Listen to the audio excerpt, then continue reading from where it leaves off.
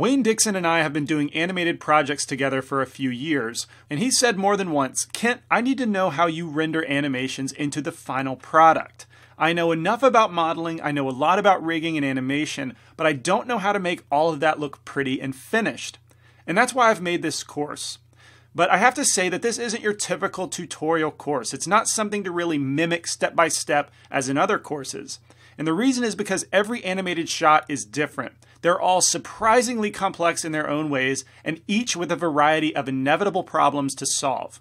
In fact, if this course had a subtitle, it would be The Art of Problem Solving.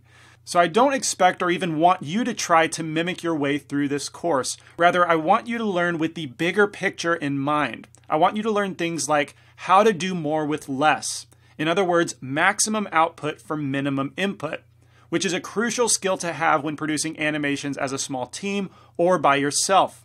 I also want you to learn how to be familiar with problem solving. With computer graphics and Blender, there's always more than one way to skin a cat. Effective digital artists are open-minded, they think outside the box, and they're resourceful. Those two concepts are the most important things to learn from this course. Within those concepts, there's a ton of tips and tricks throughout that you can store in your mental toolbox and apply to your own animated projects. I say all of that to frame your mind's eye so that you can get the most out of this course. Now, let's outline the planning of this particular micro short because the success or failure of a project depends on planning. No, we won't be pressing any buttons in Blender during this video, and sure, you can skip forward if you'd like, but the following insight is valuable. You may remember in December 2017, CG Cookie posted a brief holiday animation that featured our beloved Melvin character on a frozen lake and a Christmas gift. It was a fun way to celebrate the season, so much so that now we aspire to create variations or episodes of this micro short format, as we call it. We want them to celebrate seasons throughout the year, and the subject of this course is the Halloween micro short from 2018. So right away, Wayne, Wes, and myself began talking about ideas. Wes would serve as producer and, as it turns out, voice actor. Wayne would do rigging and animation, and I would do everything else. The context of Halloween required, of course, something fun and spooky. That is, Melvin being involved in a fun, spooky interaction or gag with the box. And those variables are going to be consistent for all of these Melvin micro shorts. They're intentionally limited for a couple reasons. Number one, limitations inspire creativity. And number two, this recurring format enables us to reuse assets like the Melvin and box rigs, and recycling assets is of course efficient. So if you dream of creating an animated web series, keep those things in mind. For our particular series, the winning scenario was that Melvin would approach the box only to be surprised by a Frankenstein version of himself jumping out of the box. They stare at each other for a moment, and then Franken Melvin roars at regular Melvin to scare him away. Franken Melvin then giggles to himself, jumps back in the box to wait for another poor soul to scare. It's a pretty simple scenario overall, but now let's break down that scenario into its moving parts. For one, we're going to need a brand new environment, one that sets the stage for the animation to take place. It of course needs to be spooky, and my mind goes straight to a forest at night. So that's one thing we'll need to create.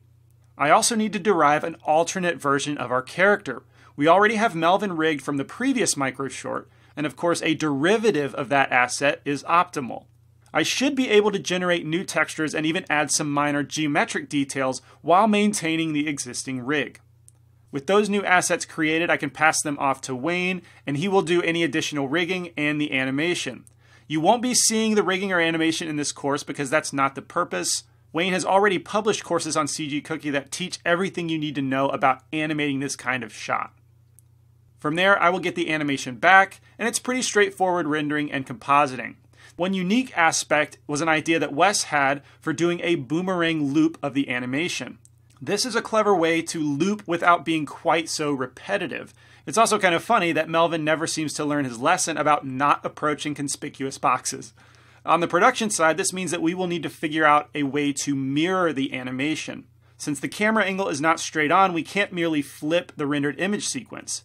That would have been nice. Spoiler, this was the most difficult problem to solve in the whole project. Finally, the video editing will be done with Blender's Video Sequence Editor, or VSE for short. This means two versions will need to be edited, one film version, so to speak, complete with sound effects, and one silent boomerang loop version. The audio clips for the character and box are courtesy of Wes Burke, CG Cookie founder and aspiring voice talent. And the rest of the audio I will be sourcing responsibly from the internet, which I will show you how to do. So that's the whole plan for the project. It's very important that we break down the plan like this at the beginning. Otherwise, the team could be on different pages, tasks could be unaccounted for, and ultimately the project either suffers or fails as a result. But that's not going to be the case for us. The first thing to do now is to create a prototype scene in Blender that will set the stage, style, and atmosphere for the animation, as well as give the team a clear preview of what the final animation will look like.